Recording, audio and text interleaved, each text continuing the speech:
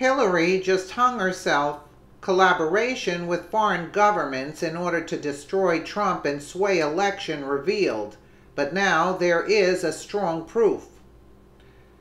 Robert Mueller and James Comey have had more than a year to uncover some evidence that would warrant the continued investigation into Donald Trump's alleged ties to Russia.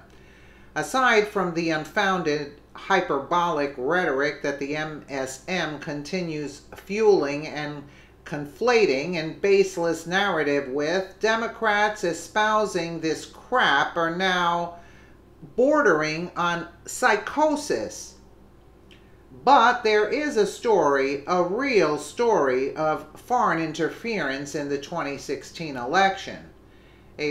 As reported by Chuck Ross of the Daily Caller, Senate Judiciary Committee Chairman, Iowa Senator Chuck Grassley, has sent an official letter of inquiry to Deputy Attorney General Rod Rosenstein, citing a report published by Politico in January that outlined DNC official Alexandra Chalupa's collaboration with Ukrainian politician to compile research on Paul Manafort, Trump's former campaign chairman.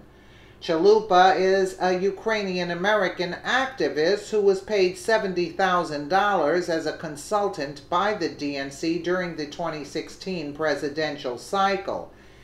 All told, she was paid $412,000 between 2004 and last year while working with Hillary Clinton at the DNC. Grassley is asking Rosenstein, the man who appointed Robert Mueller, to explain why he is dismissing the Democratic National Committee violation, the Foreign Agents Restriction Act, FARA, by having conspired with Ukrainian government officials to undermine Donald Trump's presidential campaign last year. Democrats contend that this is a non-story because the DNC-Ukraine collaboration also did not directly involve the Clinton campaign. Really? How can anyone say that with confidence prior to an investigation, say commensurate to the investigation into President Trump, that he has been ongoing for more than a year, yet continues on without a scintilla of evidence to justify its existence?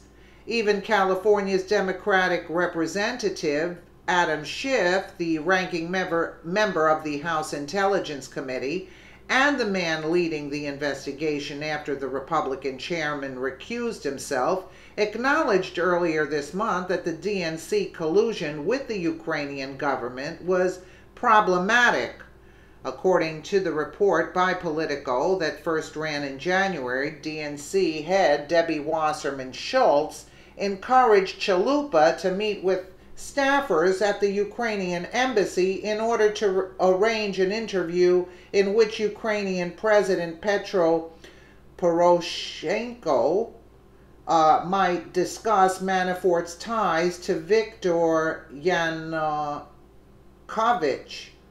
Poroshenko's predecessor and an ally of Vladimir Putin's, with the hope of tainting Manafort and by connection Donald Trump. Is it any wonder why President Trump is frustrated with Attorney General Jeff Sessions for bringing deep state operative Rod Rosenstein into the DOJ and then leaving him in charge after Sessions recused himself? President Trump once answers, "We should too." I mean, is this disgraceful or what? I mean, you got all this corruption going on with foreign governments, but Rosenstein says we shouldn't look into this? This doesn't make any sense. So in other words, Rosenstein's another Hillary Clinton collaborator there. Really? I mean, this is disgraceful. And then you see Debbie Wasserman Schultz again trying to set up the meeting in the Ukrainian embassy. You know, I mean, really? Really?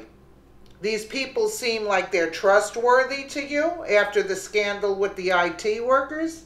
Let us know what you think in the comments below. The jail cell looks quite right for Hillary Clinton there and the rest of her cronies. Again, thank you so much for watching.